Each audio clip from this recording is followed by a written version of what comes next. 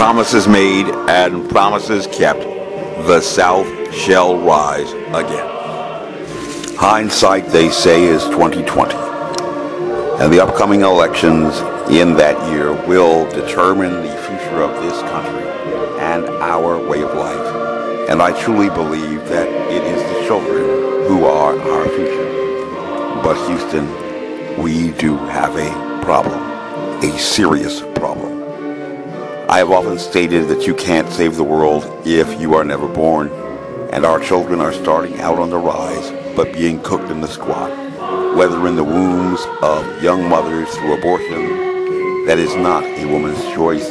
Being cooked in the squat for those children who manage to survive the womb in dysfunctional families, increasingly encouraged to abandon responsibilities that for centuries were the foundations for success in traditional family values, and being cooked in the squat in our nation's underperforming public schools, and being cooked in the squat in the declining standards and misdirected priorities in our nation's colleges and universities.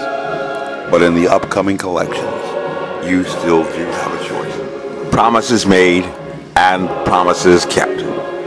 And so in November, it is a referendum election where you have the power to choose between the party of manumission, slavery, oppression, Jim Crow, and subjugation, or to choose the party of emancipation. In November, you have the power to choose between the party of welfare entitlement and government dependency, or the party of opportunity.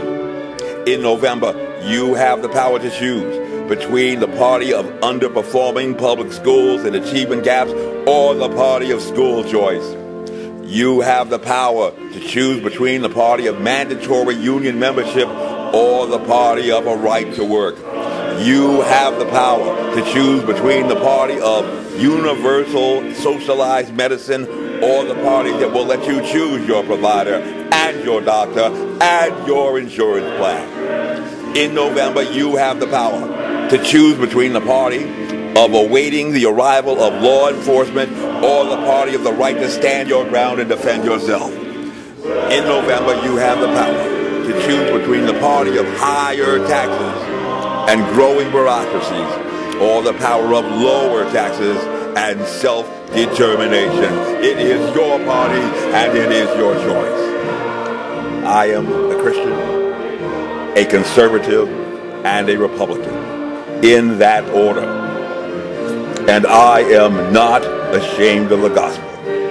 My name is Major Mike Webb, and I am running for U.S. Congress, not unmindful of the future, with liberty and excellence. Let's make America great again.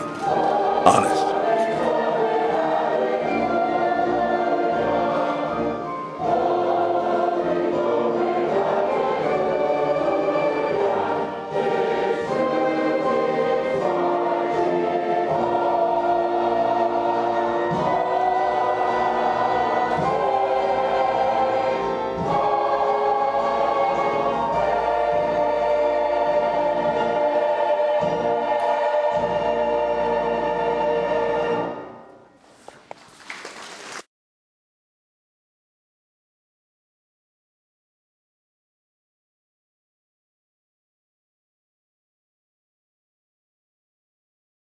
This advertisement was authorized by Mike Webb.